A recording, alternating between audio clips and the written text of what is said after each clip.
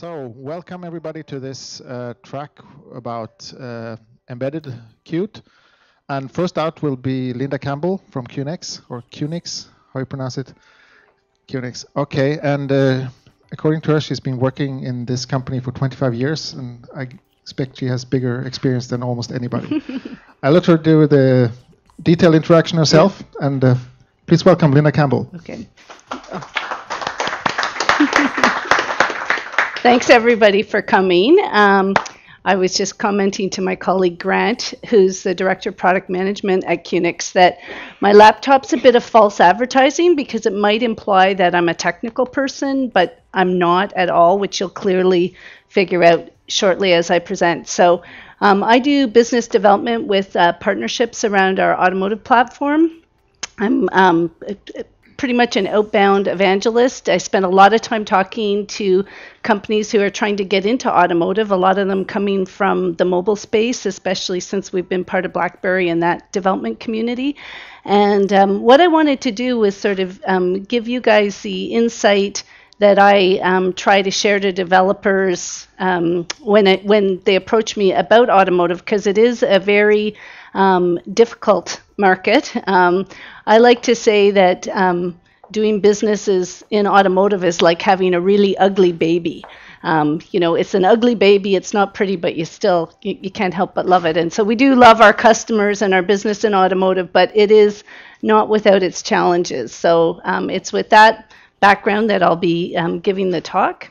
Okay, so what I'm going to do really quickly, how many of you were in the keynote this morning that our fabulous CEO did? Anybody?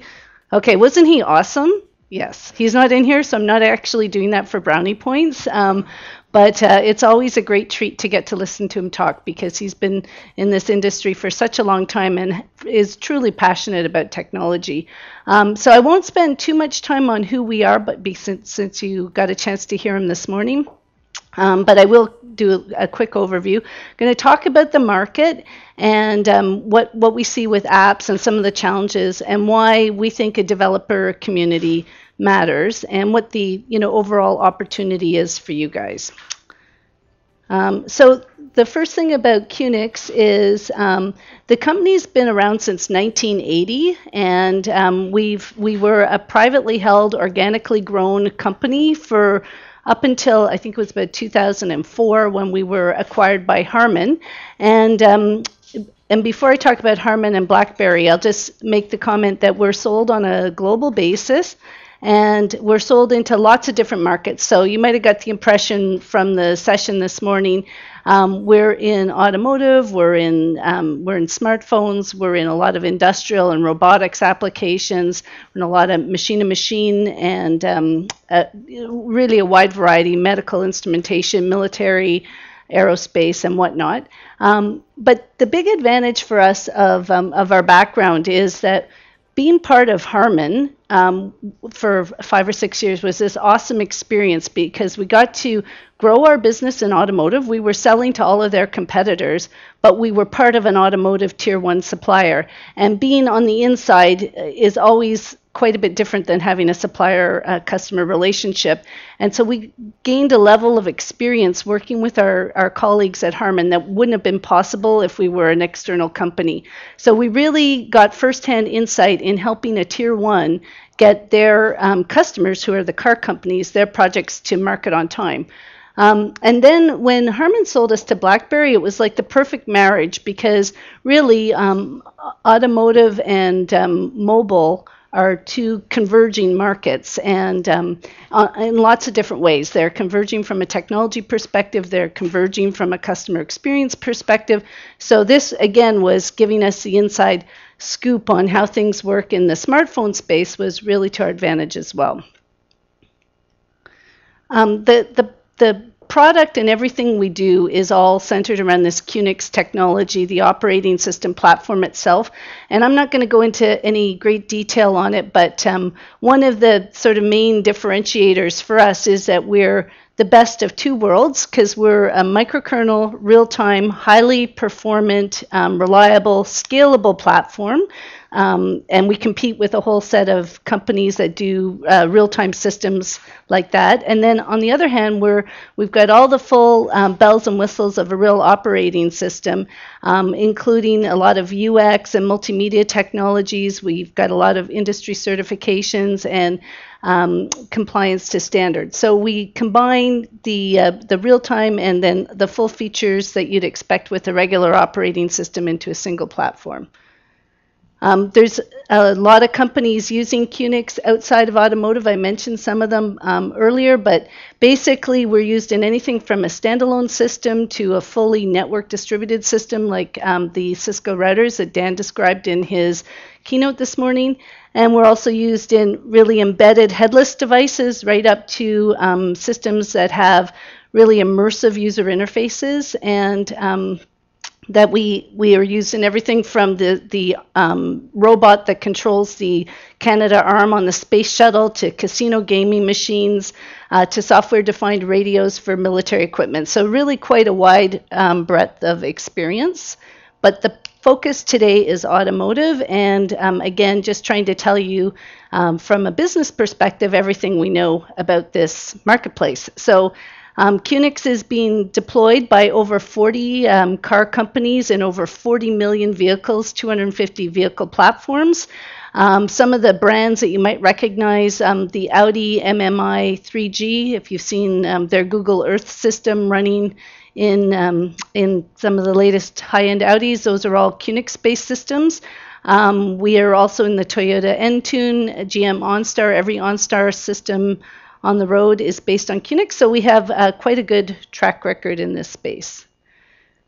Okay, so now I'm going to start talking about the market, and for just again trying to give you some insight into what it's like doing business in this space, and you can decide if it's going to be easy or hard, and whether you're interested in going there or not. The first thing is I've got a glossary of terms here because when we first started in automotive, which was in 1999, so we've been at automotive for 15 years now, it actually took a little while to understand how everything worked. And I also have a value chain that I'll show you here in a second to further describe it. But we all collectively call the car makers are the OEMs, and then their suppliers are the tier 1 suppliers. And then companies like QNX and Freescale and Qualcomm, we're all tier 2 suppliers. So we provide technology to the tier 1s who are our customers, and they're the ones who build fully integrated systems for the car companies themselves. There's a process that I also have some slides on this, but RFI, RFQ, RFP, those are not expressions that are necessarily new, but they have they're used a lot in the automotive space because the OEMs, that's how they go out and get bids for projects from the tier 1 suppliers, and they engage with a whole bunch of companies all at once to try and figure out what the best solution will be for their project. There's another expression called SOP, which stands for start of production, and this is in general when the technology is hitting the manufacturing line as part of a car.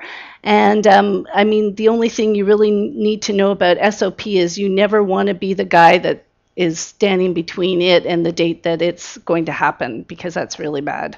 The head unit or center stack, that's a term that originally came from just referencing the audio system in the car, but now it's come to really refer to the onboard computing system in the car. So that's, again, people talk about it like that, head unit, center stack.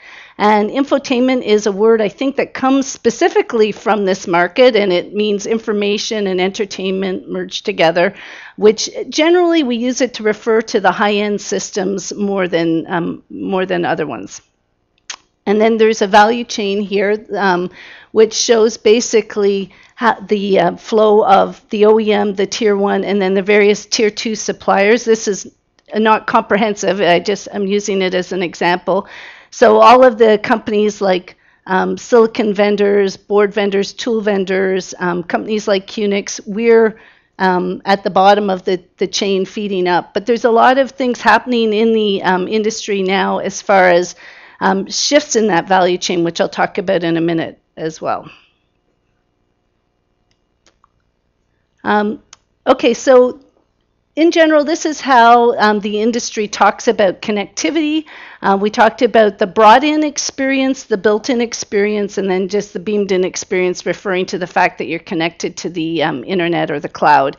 And I think Dan did a good job this morning describing this. And one of the things to think about with it is that brought in used to refer to bringing your phone into the car and having a really good hands-free experience, or perhaps using the phone for your data plan to connect to the internet.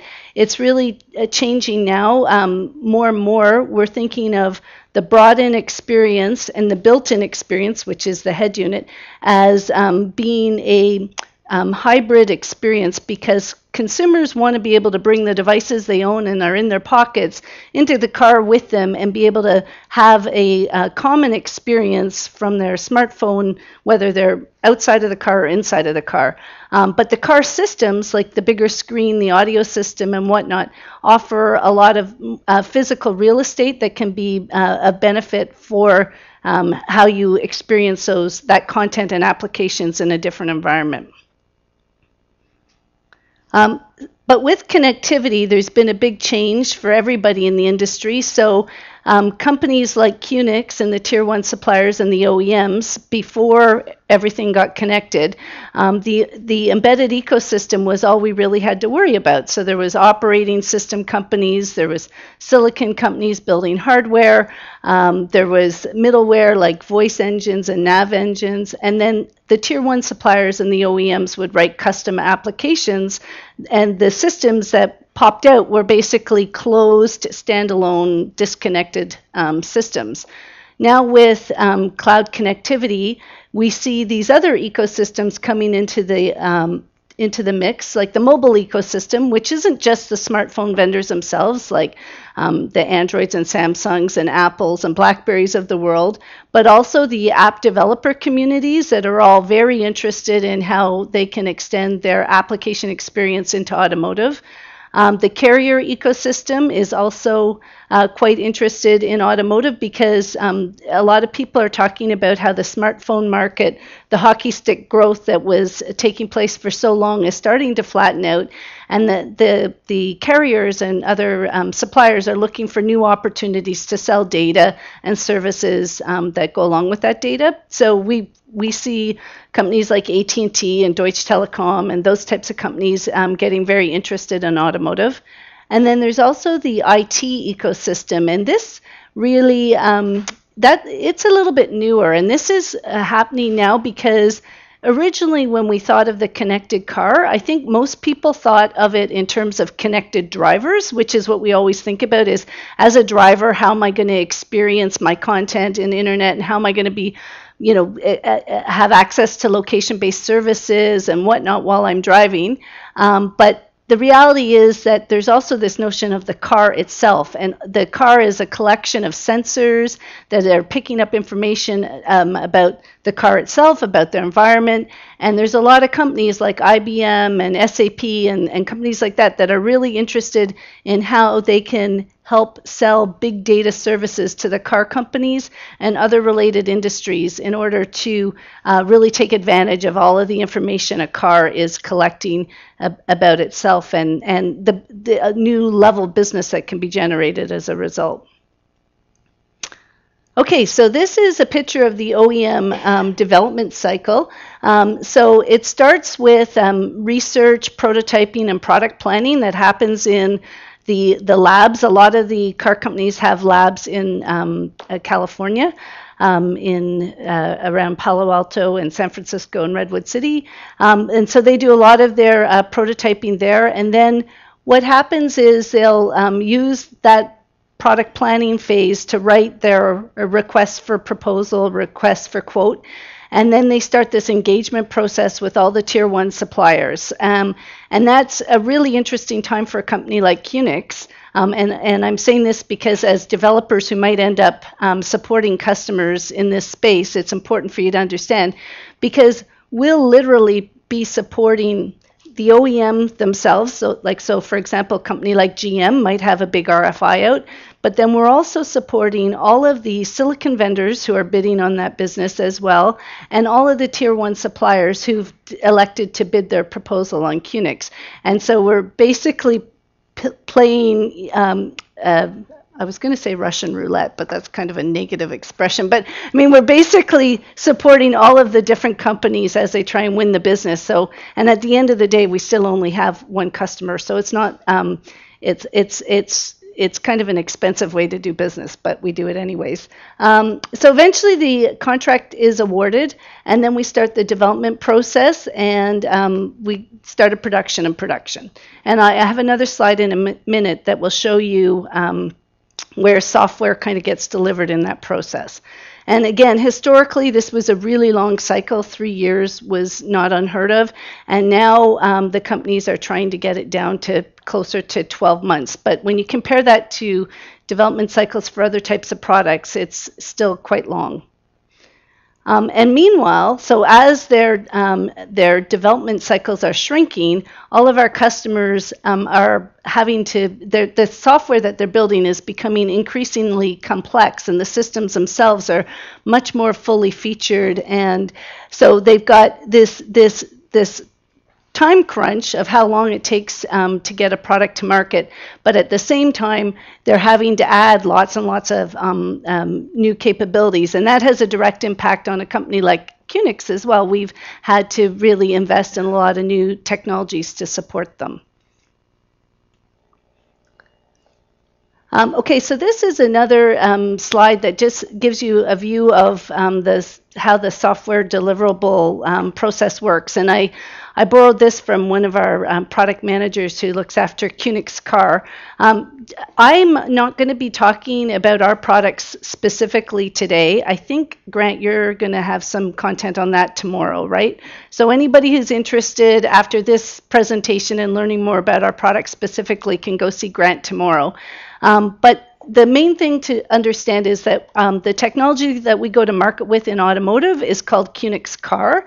And basically, our customers are the tier one suppliers. They get subscriptions to that, and so do the OEMs. So we've got them all running on this same software platform, which is always evolving and being enhanced.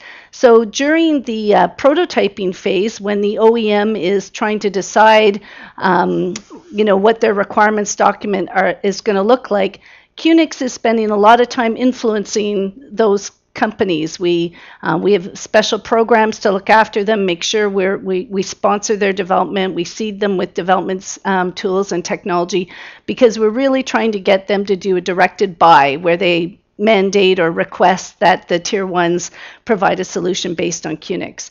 And as I mentioned earlier, at the same time, we're delivering software to the tier one suppliers. And then and it just keeps iterating that way. And then when the contract is awarded, we'll be working with fewer companies, although it should be noted that sometimes, and actually quite often, an OEM will award a program to two companies. Because they're placing bets, they don't want to give one supplier all the business, so they'll split it between two. And so we'll often be working with two different companies building essentially the same system, but slightly differently.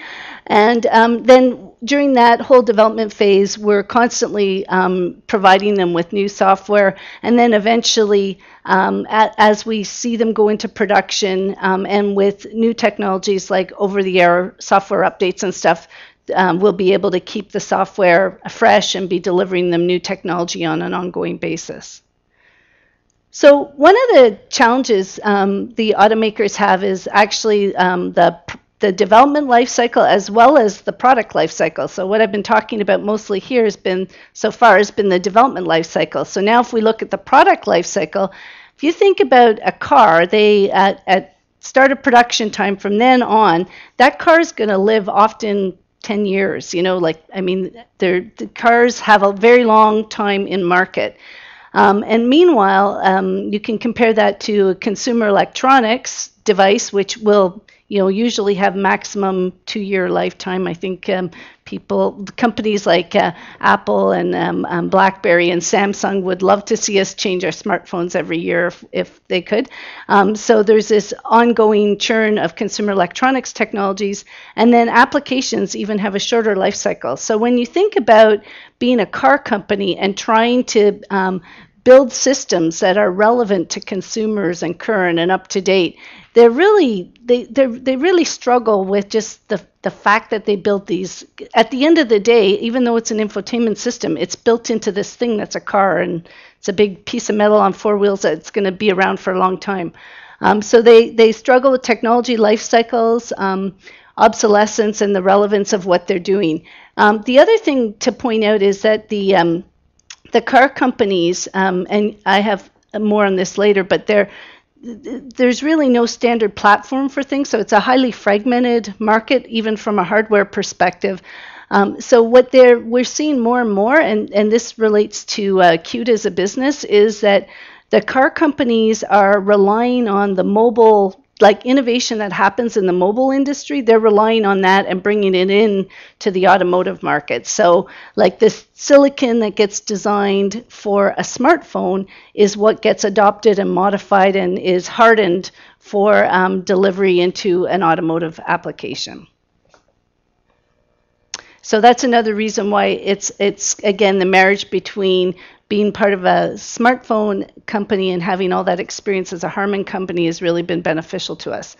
So now talking a little bit about some of the changes that we see in the supply chain. So I think in the old days, the way it worked is that the OEMs and the tier ones, like the OEMs would write up their specification. It would be like several hundreds of thousands of pages, and then they would deliver it to the tier one, and the tier one would go away and build it exactly as specified, and anything that went wrong, there were like penalties and financial consideration that changed hands. But I think in that model, the OEMs were really kind of hands off about the technology and let the tier one suppliers really make their own decisions about what they would provide to fulfill on the requirements. That's really, really changing over the last 3 to 5 years, where the car companies are really taking a very specific and direct interest in what goes into their cars, and they're doing a lot of the development themselves, and they're starting to do these directed buys and have really strong mandates about what they're willing to accept from the tier one.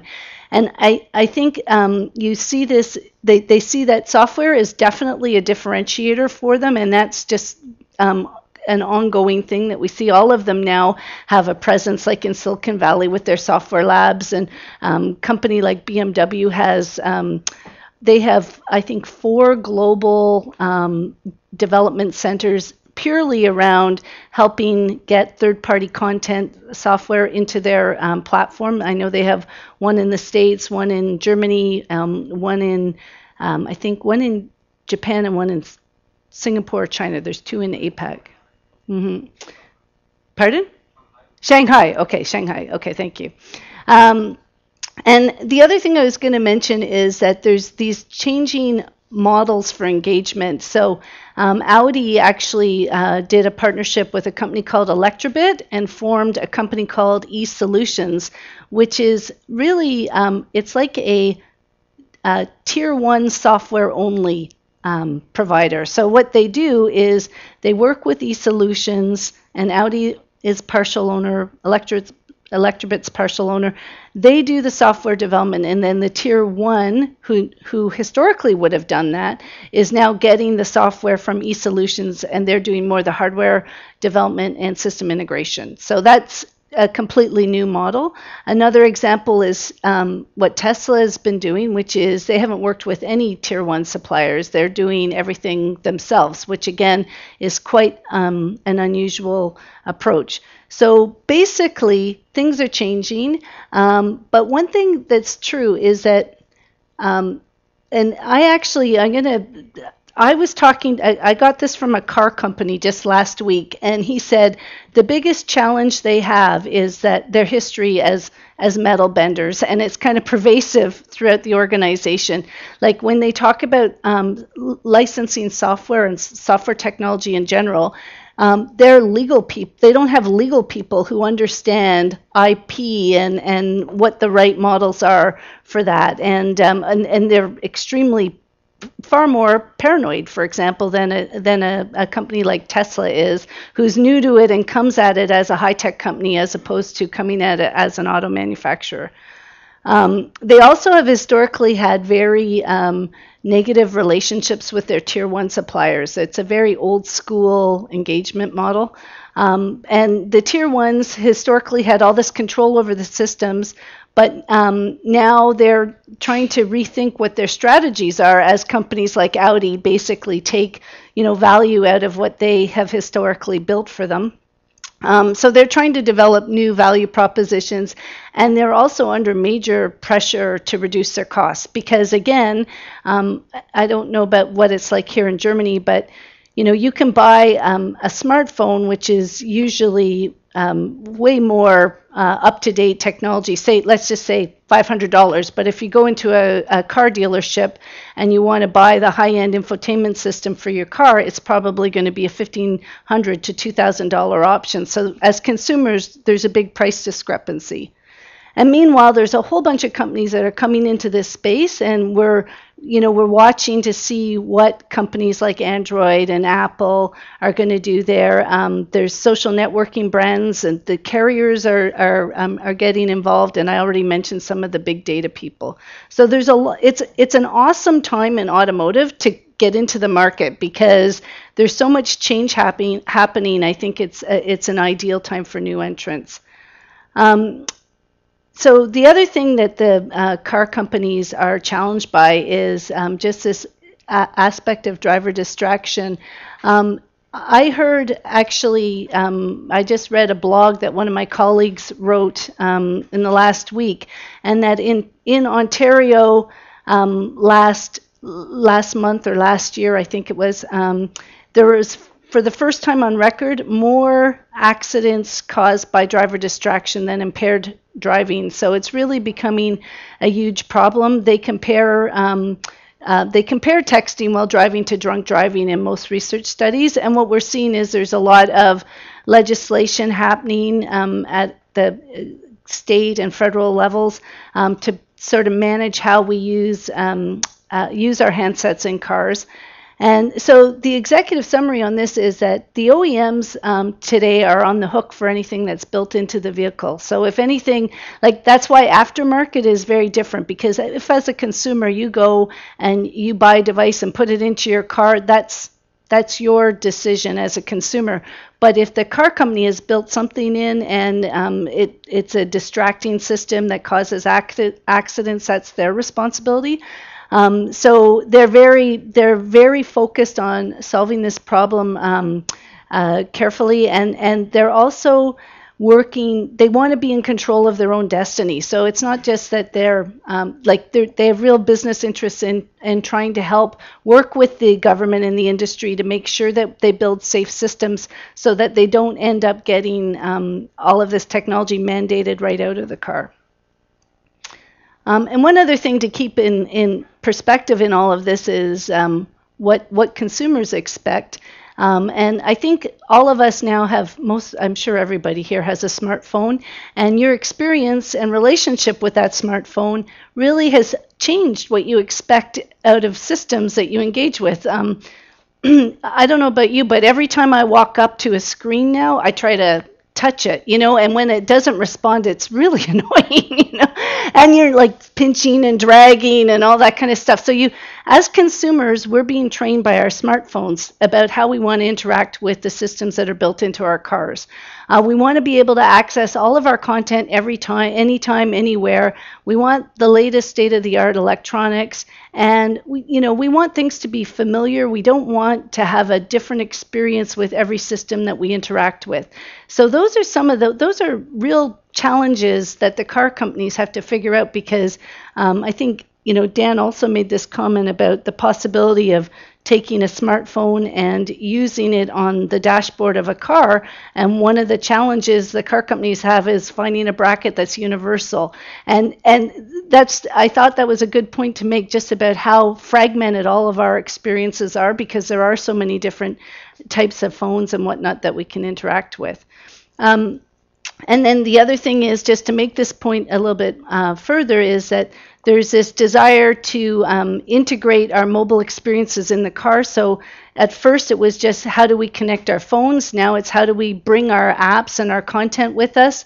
And again, the car companies have the challenge of not just the life cycle disparity between a smartphone and a car, but also the lack of standards. So right now, if you're a car company, you have to do one technology to connect to an Apple iPod, another technology to connect to a Samsung device, another technology to connect to a BlackBerry device, and there's a huge number of things for them to consider. So this is again an area where I think what Dan presented with GLCast this morning is hopefully something that we'll be able to bring to the market to help alleviate some of the pain around this. The other thing is application stores. So how do we get applications to market? So you guys are developers. You have apps that you want to bring to automotive. First of all, if you can find the right people to talk to at the OEM or the tier one supplier or companies like us, how are you going to actually get your product to market? Because they're like the car companies are very interested in app stores, and I think some of them even have this notion that they'll build their own app stores, but we don't actually think that that's going to be a successful strategy for most of them, because it doesn't really follow what consumers expect. So we really think it's better if consumers can go to get automotive apps from the app stores of the phone companies that they're dealing with, like where they would normally go to get their applications. But applications are really interesting to the car companies because they see it as a way of extending the lifespan of their vehicle, because if they can deliver new content in the form of applications to their customers, that's great. They can build brand loyalty with it. It allows them to make it possible for their customers to personalize the driving experience. But there is also this notion that they will need to certify things and validate what they're providing to customers. And then my last point about sort of what's going on in the market right now is there's an awful lot of talk about autonomous cars and a lot of research going on in this area. And I think it's kind of an interesting subject to think about what will be the experience as a consumer in a vehicle in 5 to 10 years if it's all about autonomous driving, because then we'll actually be able to bring in whatever systems we have as far as getting content in. Okay, so just a few. Sorry, are you telling me I have 15 minutes to talk, or you want me to do 15 minutes of questions now? No, 15 minutes left. Okay, thanks. Thank you. Okay, so just talk a little bit about applications specifically. So, over the last year, last few years, there's been a lot of conversation about what kinds of applications we're going to see in automotive.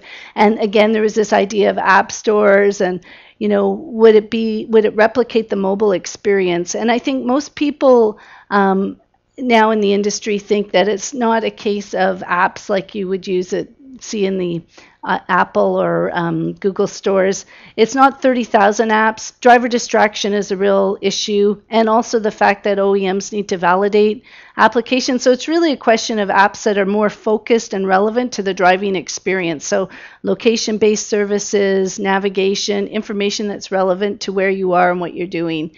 And eventually, I think there'll be applications that get developed around the notion of the connected car versus the connected driver, but they probably aren't going to be apps that are, they'll probably be apps that are being built and not for other industries other than consumers themselves. One of the challenge with applications is that automotive isn't really a big enough market on its own to have a dedicated developer community. So we really rely on leveraging what's happening in the mobile space, which is why Digia's efforts to bring Qt to other platforms like the iPhone and Android is great for us, because for everybody in automotive, because we hope that we'll see way more Qt development happening in the mobile space, and that will be good for everybody in automotive. The automotive market is also very different. Like it's kind of interesting to watch the smartphone space, because watching what companies like BlackBerry and Nokia have gone through in order to try and attract a developer community, because they're competing with the Apple and Android platforms for developer mindshare. Well, so you take the pool of developers and you think you have Apple and Android as the leading platforms for smartphones, which are very high volume, and then you take the next level of smartphone vendors, and then you take automotive, and automotive, right now, it's a completely fragmented market, even though, and I have a slide that shows a bunch of QNX systems, but all of them, even though they're all using QNX, it's a highly fragmented market. You could not write an application once and run it on all of those systems. So there's a lot of work to do in that respect, and I think that's one of the things we're trying to do with our QNX car platform, and with alliances with companies with technologies like Qt, is try and help create a platform that people can deploy across the board. This is that example that I was going to say. I used to do this slide, and I would have a picture of a bunch of snowflakes on the left instead of these three customer systems. But the point is that all of these systems on the right are all based on QNX, but they're all completely different. So it's just, again, a nature of the embedded space, and it's something that as an industry we're working on, but I think it is also one of the reasons why we believe that the smartphone and that technology is going to become more important for applications in the car. And this is another slide that one of my colleagues did, just joking around about doing some paper, back of the paper napkin math on applications and revenue. He said, let's just take a sample application price of $1 an app. If you take the number of iPhones that were sold in one quarter in 2012, it was 37 million. So he's making this, the total potential revenue you could make is $37 million. And then if you took that number and you wanted to try and make the same amount of money in automotive, in all of 2012, Toyota sold 344,000 cars, and that was their top selling non-pickup vehicle in the US. And so basically, in order to make the same amount of money based on the number of units, the app that was $1 would have to be $107. And so clearly this is not the way we're going to price apps in automotive at all. But it's just I think it's a cute way of showing the difference in the volumes and the challenges we have collectively as an industry to find business models that are going to work for people. So the fact that all of our OEM customers want to differentiate on the basis of their platform just means that only the very biggest app companies can participate in the ecosystem. So one of those companies right now, and I don't think they're very pervasive in Europe, is Pandora. Pandora is a streaming music service, and they're highly successful in automotive, and they're spending a lot of money to support that market because they see it as an extension of their business. And so they're able to participate in the market because they're funding it through the other parts of their business. But the reality is this differentiation of the platforms is really hard for everybody trying to target this market.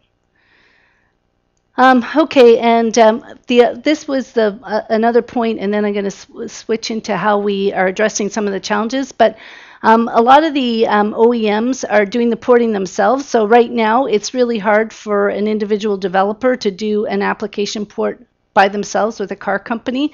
And so this model doesn't really work because it doesn't scale. A lot of the OEMs now are trying to create their own APIs and SDKs, and I have links at the end of my presentation so you can go find out more about what Ford and GM are doing in this area. But essentially, the car companies are very committed to working on this, but they have to do it within the parameters of their business. So they still have the fragmentation, and they have the issues around driver distraction and wanting to be able to validate that the apps that third parties bring into the car are not going to mess about with any of the systems and make the vehicle less safe than it's supposed to be. So I'm just going to speed it up a bit here, but so one of the things we think is, as far as trying to standardize on a common platform, is that the first level of standardization should really be at the app framework area. So we think that having support for things like Qt and HTML5 with QNX is really important, because it's really less about the operating system and more about, when you're talking about developer applications, about the frameworks that we support. So we're also working now with Google on supporting Android in the car as well. So we're basically looking and saying what types of app platforms are out there that we should support, and we're working towards doing those ourselves. We think Qt is really important. Our customers in automotive, and actually this is a mix of QNX and non-QNX projects, but we're seeing really in the last year the amount of customers looking at Qt has really taken off. I don't actually know why. I know that I mean, I don't know why, because of the timing, why suddenly it's happening, but I know that what they like about it is that it's a very flexible, powerful platform. It's OS agnostic, and it's an industry standard. So we're really excited about that. We made the right bet working with the Qt community. And just one other point to make about how you guys can make money, and these slides are going to be available after the event in the US, so you'll be able to see. I just want to talk, there's a bunch of ways that app developers make money today based on the mobile space, and I think that in automotive we're going to have to look at it completely differently. I think most app developers are, in the short term, are going to be funded by the OEMs, or they're going to do the work because they see the work that they're going to do in automotive to be an extension of their brand, or it's an extension of the experience that their consumers expect to have, their customers expect to have with their product.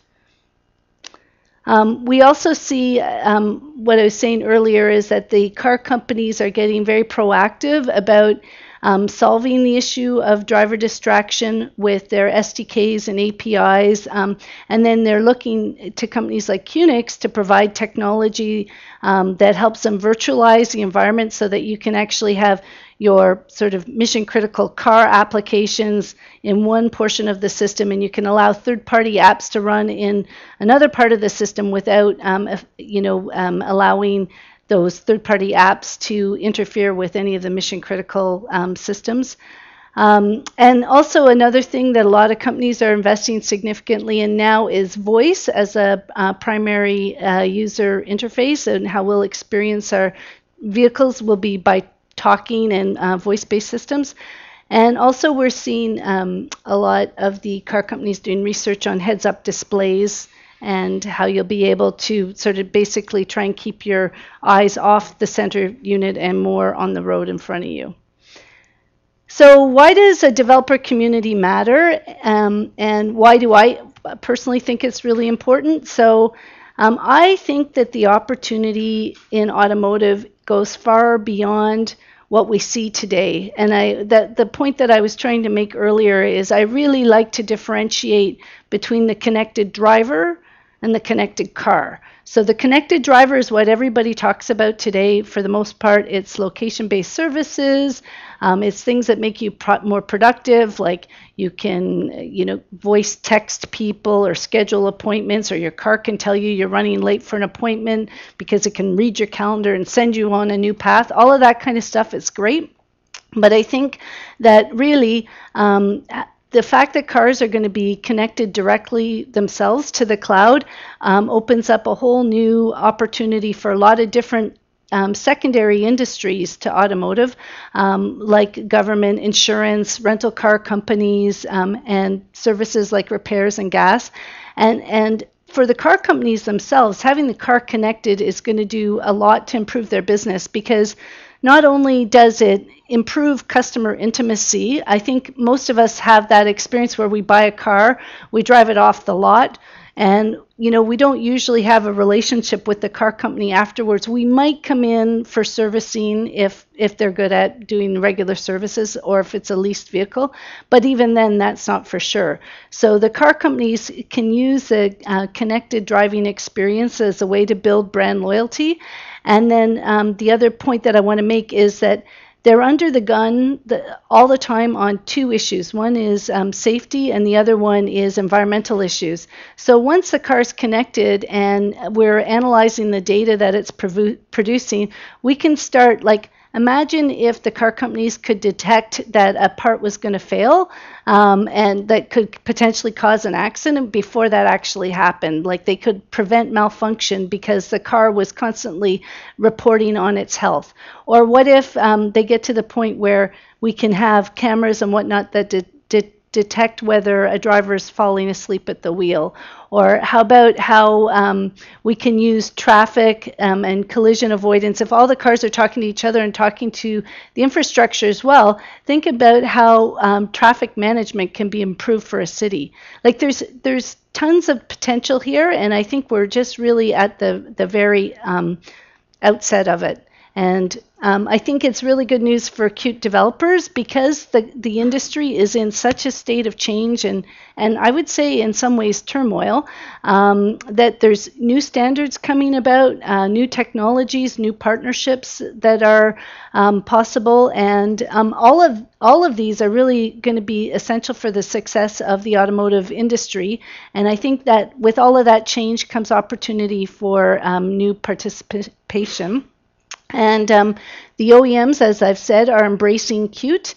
Mobile edition, referring to the investments Digi is making on cross-platform support, means we're going to be further enhancing the marriage of mobile and automotive. And I think that just essentially, there's tons of opportunity here for developers, and the car companies care. They absolutely, all of them have programs aimed at developers, or at least many of them are starting to go in that direction. It's just not as easy as it is in mobile yet. So it's hard, but I think there's a lot of opportunity there, and I have some resources here at the end. So there's some shows coming up. There's another show, there's an automotive app show here in Berlin in early December. There's a telematics update show in Munich in November. The biggest automotive show these days from a technology perspective is CES in Las Vegas.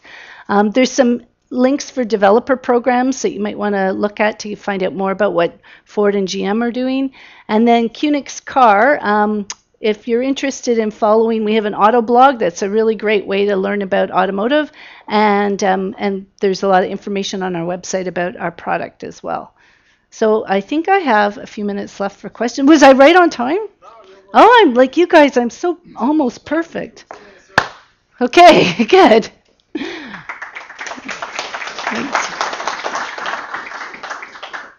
Okay, thank you, Linda. So because we have a recording going on, everybody, especially those who are not here, would be extremely grateful if you asked your question through this mic. So, are there any questions? You mentioned this a little bit, that the spot is becoming a little bit tight for OEMs. What do you think? Okay, we didn't even touch about the aftermarket, which is also digging up, and they don't have the product lifecycle problems. How do you feel isn't there a risk in the future that either OEMs will be out of the box and simply will bring a phone into the car, which will do all the processing, and the car will be just a glorified display for our infotainment apps? So, okay, I would answer that in a couple different ways. So first of all, I think aftermarket is similar to what's we see is happening in the rear seat entertainment space, which is those markets I think are going to be displaced by brought-in devices like what Dan described, why you just use your smartphone attached to the front.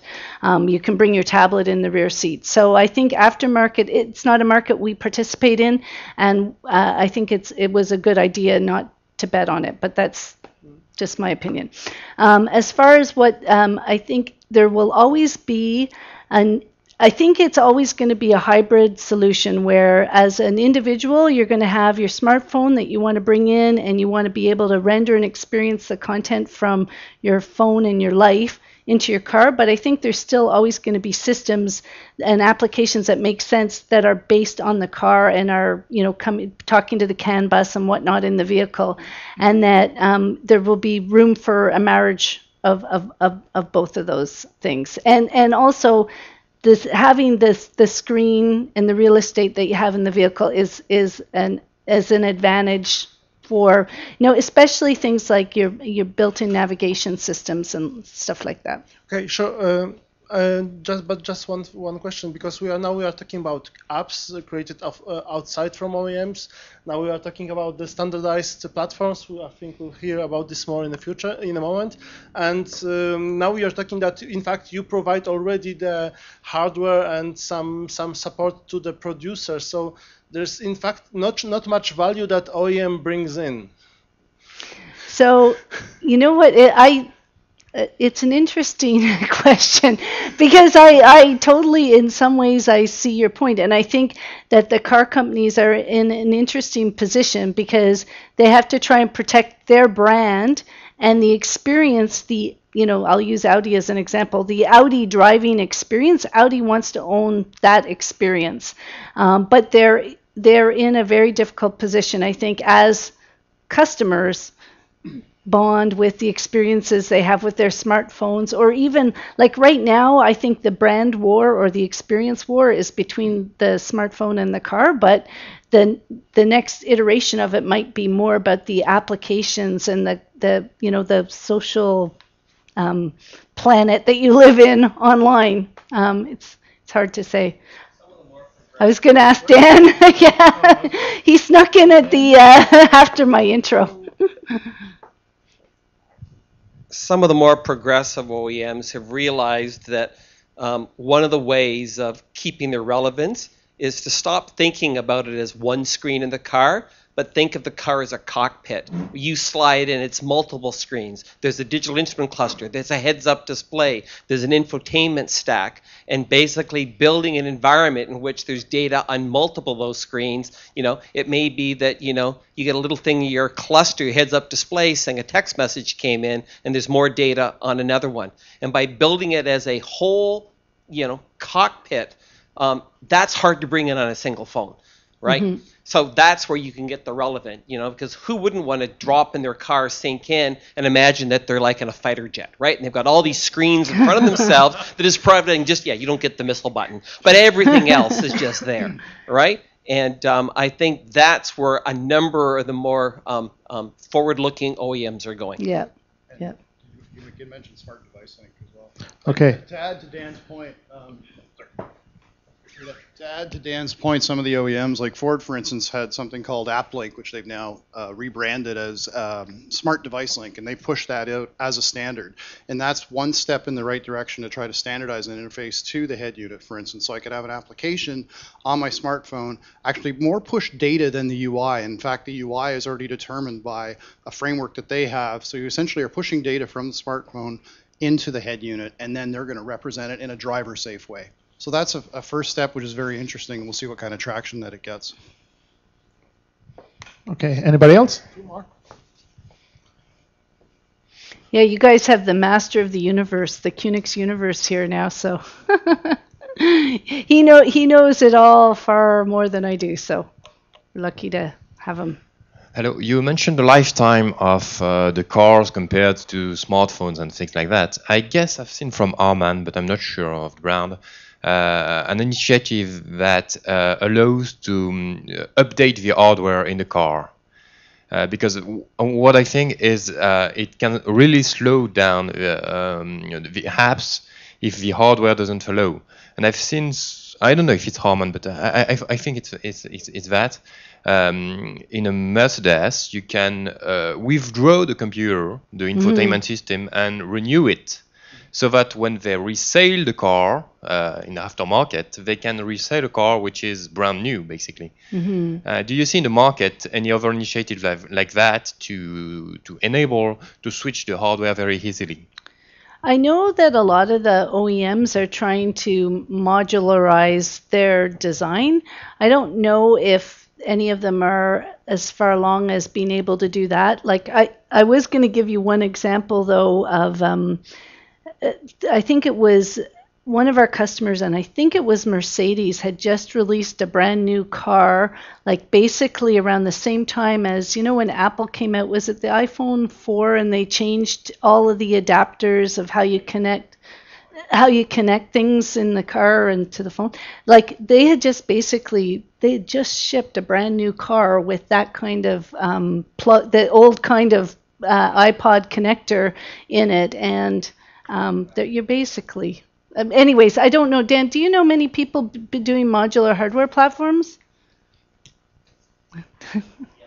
Yes. Are lots of them doing it, or? So yeah, a number of them. I'd say Audi was the first, and what they've done is they've actually built sort of, there's a base processor in there, it's a TI automotive part, and it does a lot of stuff down at the CAN bus. It doesn't change a lot, right?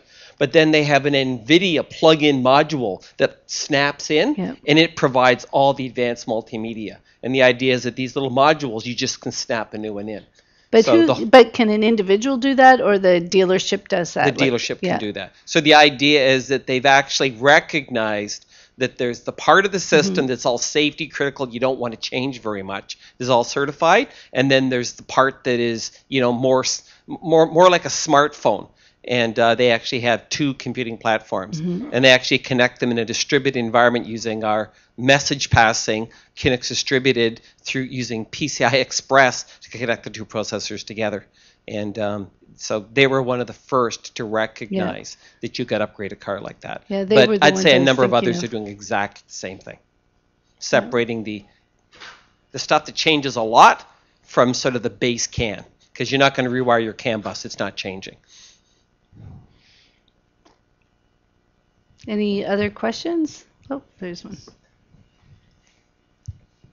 In terms of security and driver distraction, how far do you think are OEMs willing to integrate assistance systems, telemetry, and so on with your platform? You're only talking about infotainment as of now. I'm interested in the autonomous driving stuff. So how far do you think, or how willing are the OEMs to take a step forward into integrating? Yeah, I think autonomous driving is a little bit further out. They all have research going on in that area, but the ADAS, automatic, I never get the automated driver assist systems. Yeah, those are going on right now, and we're actually involved in a number of design wins in that area. I actually had a slide, but I took it out because it didn't really relate to this as much.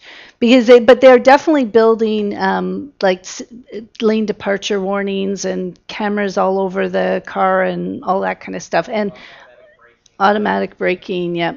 And we have, that's where our safety certifications, ISO 26262 certification is really important in that domain. So yes, I think they're all working on ADAS today, and autonomous vehicles are definitely the part of their future. Although I worry if you're a BMW, what autonomous driving is actually going to do to the driving experience, right? So on the one hand, they're all doing it, but on the other hand, there are these performance cars where the car is driving itself. It's, I think it takes away from the mystique vehicles. I know that they are doing research. I'm involved in that, but how far do you think are the OEMs going to integrate all of the systems? I know about the research. Application will have access to the telemetry. Yeah, for instance, that you can build an app for that. Oh, so that as a developer, you'd be able to access the car, like the APIs and things like that? I think it'd be great if we could, if they found a way to do that. I know that one of the big issues right now is it's two pieces. It's who owns the data in the car, that like, does the driver own it? Does the OEM own it? And then there's also the aspect of privacy. So one of the things we talk to people about is whether there's a way of crowdsourcing the data and making, or sort of arbitrating whose data it is, and then making it available. But I'm not sure. I can't speak to what the OEMs are doing with that right now. I don't know, Dan, if you had anything to add on that, like how. I mean, if you're talking about information. So if you're talking about information that's on the CAN bus itself, our architecture, we actually have a set of publish subscribe points where, in fact, you would be able to see everything happening in the vehicle bus, just as a bunch of objects that would be changing. Whenever they change, you can subscribe to them, you'll get a notification. And in fact, we've done a Qt class for that. So in fact, you could plug in and express an interest in a whole set of variables that would be present in the car. The only thing is the OEM could decide to lock those down such that they were not available to a third-party app. And again, that would be done on an OEM by OEM basis. For the most part, I don't see why they would have any reason to stop it, other than things like location, because then they might worry that an app could track you, right? And so it really comes down to, you know, what information might they block for privacy reasons? Or they may not want you to see their sensors because maybe somebody could start predicting, you know, problems with a particular car by monitoring what's going on.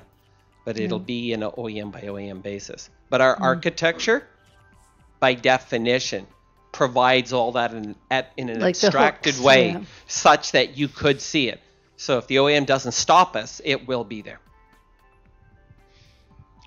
Okay, I think we need to we're break done. now because some other people might want to get in here for the next speech. And some people who are here, although unlikely, might want to be somewhere else in the next speech. So thank you very much for Linda and for the assistance of Dan. Thank you, everybody.